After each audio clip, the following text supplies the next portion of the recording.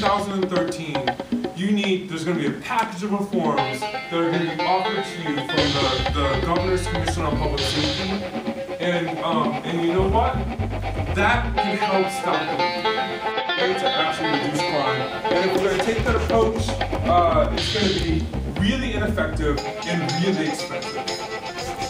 So mandatory minimums are not, because the truth of the matter is, right, is that during this entire time period, in the past 15 years, where Oregon's crime rates have been going down, it's because actually our national crime rates have been trending down. That are going to help us take a longer-term, smart approach to trying to, create community safety. And so again, this graph basically it looks at two things. I could have updated it, I should have updated it, but I didn't update it. But the truth of the matter is,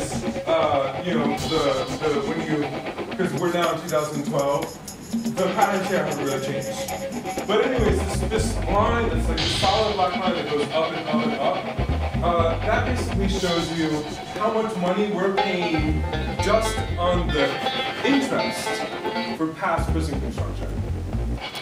Because every the governor's kind of budget revisions for this February session, he's looking to cut from higher education. Is it like $3.5 million?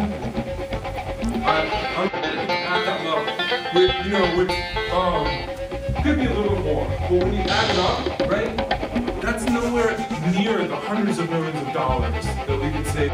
Again, when you talk to legislators and say, we've got to stop cutting higher education, we've got to stop these tuition raises. Non-incarceration.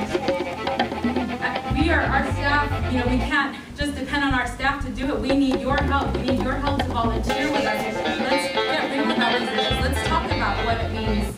What does it mean to you, this education, non-incarceration? 8 times more likely to commit suicide.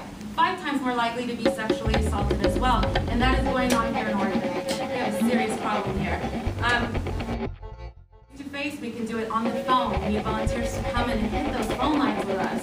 And while you're at it, bring your phone books. We can call your friends and family too and say, hey, did you know this is going on? The last thing going on is and make change. We need to be on those doors talking to people who are registered to vote or not yet registered to vote. Our voting power is how we got to do this.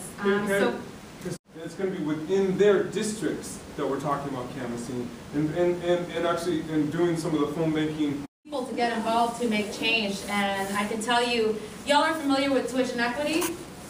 I worked in the legislature back when, and Peter was compelled. I've seen it happen in Oregon, I've seen it happen in Congress, and that's how we do it. That is how we do it. So please fill this out. We will follow up with you in the next couple of weeks to figure out what's your availability to do, and we will help figure out how you can plug in a meaningful way and help us build. Make sure if you do fill out one of those forms that you've given us your information so that we can get in touch on the sign-up sheet. We're just going to match up your name on these sign-up sheets afterwards. Thank you. So that's